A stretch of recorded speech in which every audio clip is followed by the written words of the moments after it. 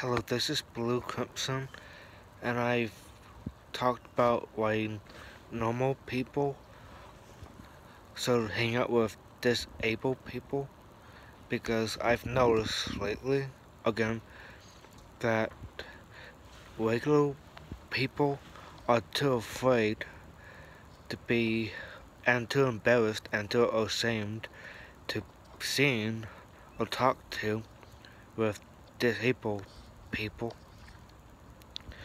And recently it needs to probably stop, I guess. And but I'm not their father to tell them what to do. They just need to take their time to be positive and actually show to those who are disabled that regular people are not all the same or bad.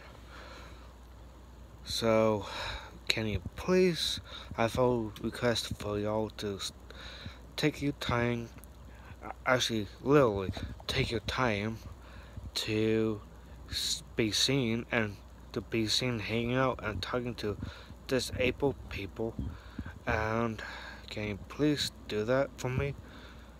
And try to be kind to one another because you won't never know what they're going through, okay? Thank you. Bye.